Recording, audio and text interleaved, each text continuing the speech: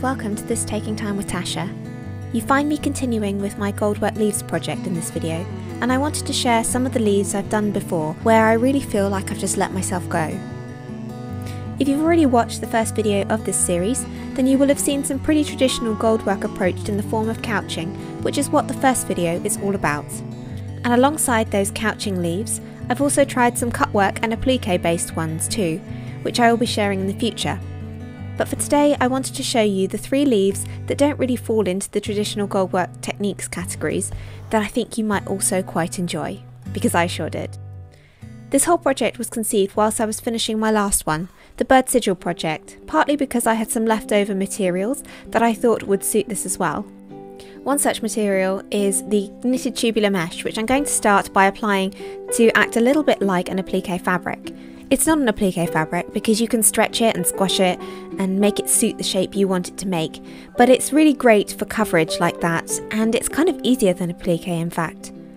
Perhaps if you want to create some ground coverage but don't really like applique fabrics or are having trouble with fraying and that sort of thing, this might be a great alternative for you. I'll link my supplier in the description below if you want to get some for yourself. It does take a little while to come, which is another reason why I wanted to put what I have of this stuff to good use, as the place I found is in Canada, but I guess it depends where you are, so that might be a moot point if you're somewhere more convenient. As you can see, when I'm digging out these little bits sometimes, I do actually have to dig for them, like amongst 4 or 5 other types of beads or whatever I've all chucked in together for storage. Anyway, so along with the gold tubular knit, I have this previously mentioned bag of Goldwork scraps to utilise, because I didn't want them to become one of those sad but beautiful things. You know, the ones where they're too nice to waste, and then you go on holding this tiny scrap forever and ever in your craft box and look at it in years to come, when you don't even really know what it was or should have been anymore, or where it came from, but you just thought it was too nice to throw away, and then you look at it and it makes you a bit sad. Well, not this time, my friend.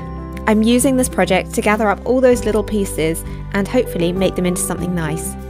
And even if it isn't something nice at the end, I will have used them to strong arm myself into trying out new things.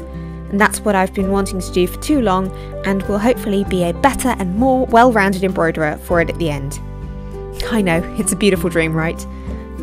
I can feel it too, you're sold. For the other leaves that I've been doing up until this point, they've all been quite by the book. Well, perhaps with the exception of the woven leaf, which was a nice idea, then it ended up being a hot mess in the middle, and still kind of poses more questions than it answers by the end, but I still kind of like it. It's quite good if you don't look directly at it, but I digress. So I'm going to try some essing around the edge of this leaf, as all the others have had a pretty simple couched edge, if any edge at all, and we need some more fancy edges at this party. It's going to be made up of a mix of rough pearl and smooth pearl so that we can see a bit more of that twisting effect. And then the plan is to top it off with some even more bougie bits in the form of some spangles down the vein. Other times when I've used smooth and rough pearl for cut work, the element I struggle with the most is getting the length of the pearl right, so I feel like Essing might be a great alternative for me, as they should for the most part be all the same length to look right, with the exception of the little 2 half stitches on the end of a line. I've still managed to get a few that are too long, but never mind, you can't win them all.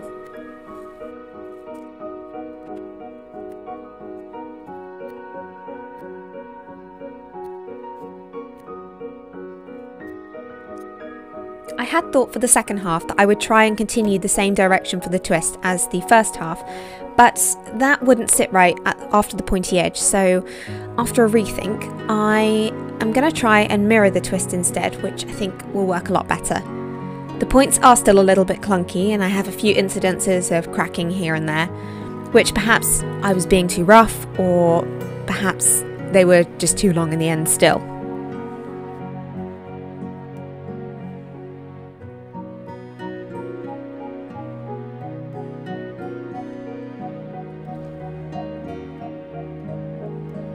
Introducing the spangles isn't really more of a challenge, but it does add another element, which is a fun look. The spangles, as you can tell, aren't really spangled, just some leftover brass sequins from the bird project, which I literally have 8 left, so I hope that's going to be enough to fill the space. I'm trying to space the pearls out a little bit longer than I did with the other Essing to compensate for this, but they do sort of roll back in on themselves, so it's sort of a losing battle. It turns out that 8 is the perfect amount, and I'm choosing to believe that this was fate and they were always intended to end up on this leaf. They all seem to be tarnishing at different rates, perhaps they were exposed to something different, so I'm trying to lay them with alternative darkness to lightness in an attempt to make it look more considered.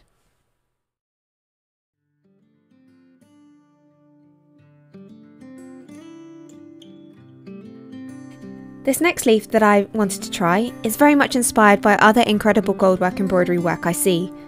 I should preface this by saying it's not an instructional video, only the documentation of my experiments, so if you want to learn this technique, which I believe is an old Russian style, then you really should check out Submarina 707, as her work really is incredible.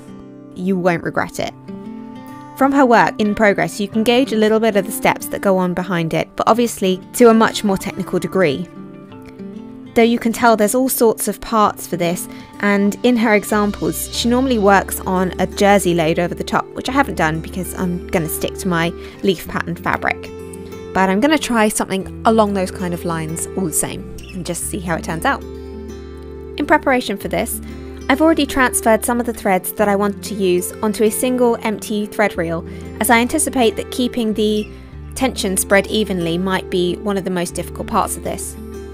I've also padded my leaf in advance, with the addition of some extra string along the edges to give them a sharper look. My attempt to keep the thread mix even on the extra reel helped, but didn't work entirely, so I'm sure there must be a better way of doing this. I just wound 3 threads together for now, but I'm starting to wonder if I could have done more for faster coverage, or if that really would just be asking for tensioning trouble. All the same, this sort of couching approach to satin stitch seems to be a great way to include machine or fine threads into Goldwork without putting them under the strain of actually stitching with them through the surface of the fabric. I've tried to do that before, and if you're trying on a fabric with almost any body to it, it's going to fray and break so fast it's really not worth it. But it seems to work pretty successfully with this approach. I have been finding it quite slow overall, but that's not really all that surprising given the thinness of these threads versus what I've recently become accustomed to. To top it all off, it only seems fitting to use the largest pearl edge that I have, which needs a little stretch to start. I've laid the centre vein in first, which in hindsight I think was a mistake, as it turns out to be a tiny bit too short on each end, and you can really tell once the outside edge is on. But you live and learn, right? This extra thick pearl is definitely a challenge to work with, as it needs a lot more encouragement into the shape than the others that I've used before.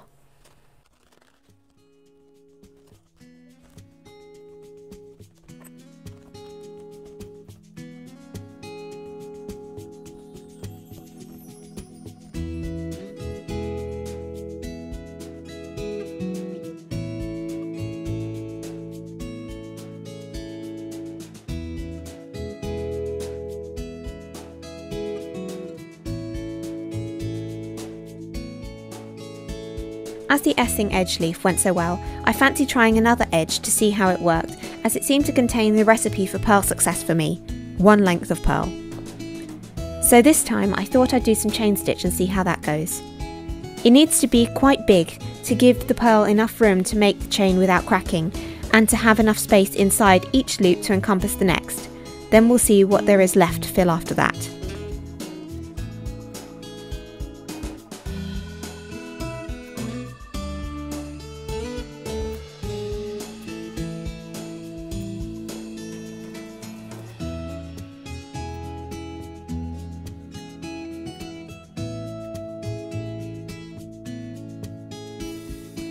I have noticed I can be a bit lazy when it comes to using my laying tool, but for the chain stitch it really is more effective than your fingers, as you can get in the chain loop and hold it in the right place whilst you place the next stitch inside of it. I know that should be second nature, but the truth is, it's often easier to use your hands, even though it's not good for the longevity of your Goldwork, and we want to do things in the right way and build up good habits. But in this case, it is all round better. It does help that I love the feel of the stiletto in my hand. The balance of it really does make it an all-round nice thing to use.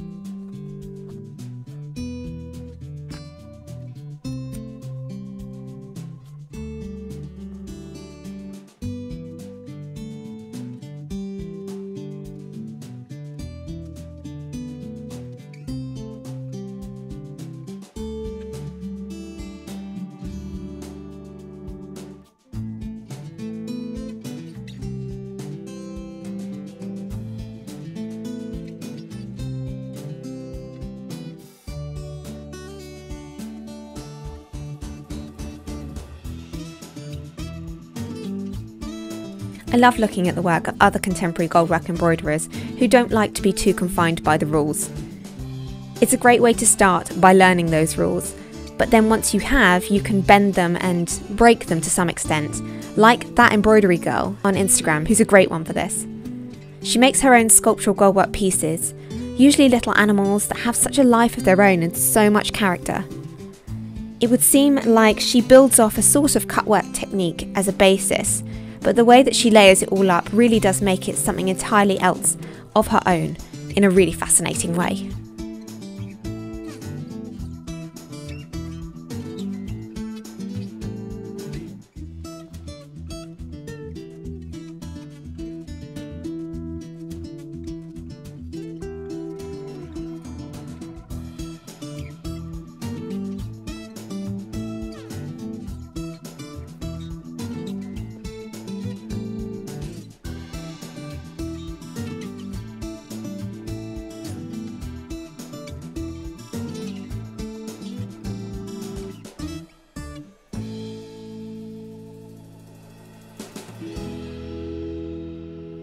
Unsurprisingly, there's only a tiny bit of fill area left after the chain, so I'm going to try and just drop some loops down there to fill in this area.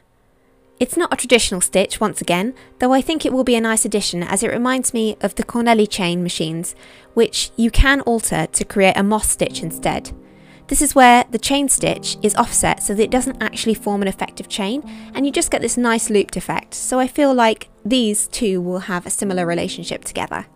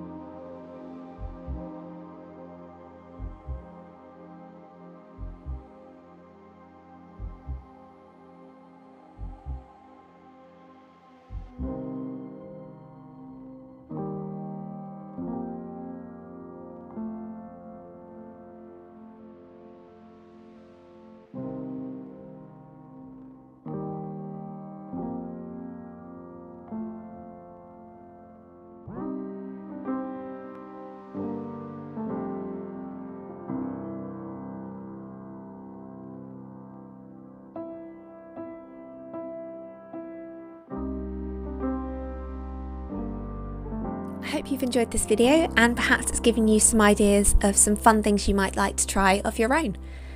Do let me know in the comments below if there's something that you want to give a try. I'd love to hear from you. But that's all from me for today, and I hope to see you in the next leaf video that I've got coming out shortly. Bye for now.